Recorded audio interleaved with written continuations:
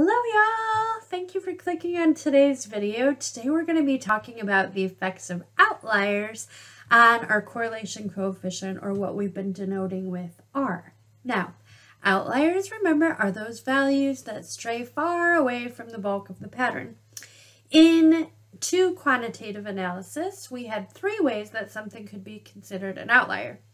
It is extreme in X, extreme in Y, or it strays from the overall pattern. So the extreme in X and the extreme in Y stray, and it can be because you've got a certain range represented and that value is outside of that range. So what's bad about that?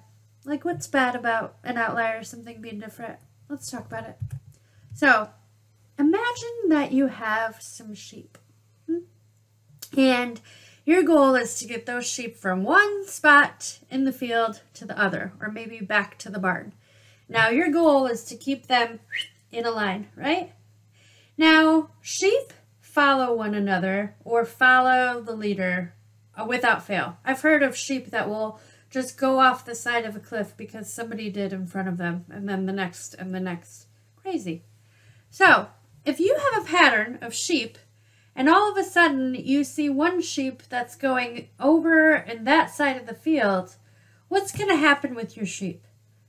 It's going to loosen up, right? You got one bounding in the other direction, maybe like this.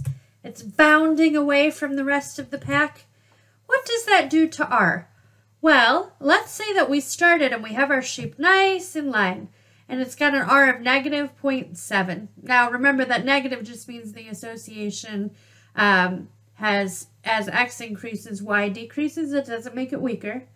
When we go to the next graph, where that sheep bounded away, those sheep was following a path, one bounded away. Here, what happened to the strength of that relationship? Well, it got a lot weaker. So remember, negative doesn't mean it's weak. It's just the direction.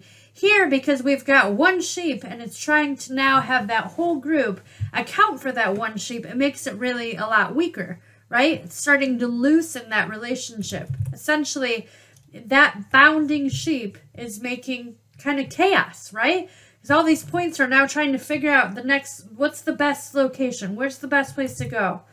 Now, it can make it weaker, but outliers can also make a relationship stronger, oddly enough.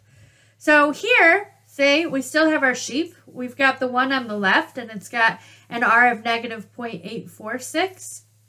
Again, negative just means that's the direction of the relationship. But then on the one on the right, you see that we add a value that falls completely in line, or almost exactly in line, with the line of best fit that was shown on the left. When that happens and it aligns so closely, even though it's an outlier, it's going to strengthen it because its residual is basically nothing. So that R is stronger on the right than the left because we have added a point that is basically emphasizing the relationship or pattern or line that we had created on the left. So it straightens it out. They're standing in line better. Isn't that silly? I had to show a line, a nice line. They're waiting nicely in line. So, what have we learned? What have we learned? Anything?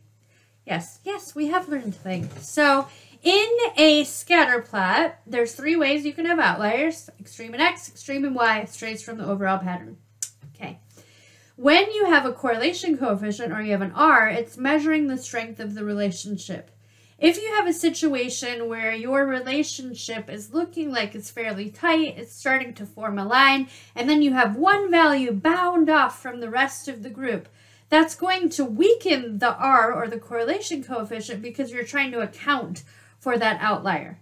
However, if you have a situation where you have a nice line forming or a pattern forming, and then you have somebody add and almost completely align with the model that you've created, it's going to strengthen it because it's saying, hey, that one did a good job. Yes, it's making it stronger.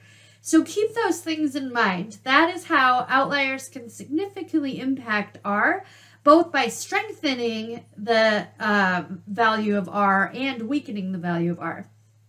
Isn't that fun? We had a fun time today. See you in future videos.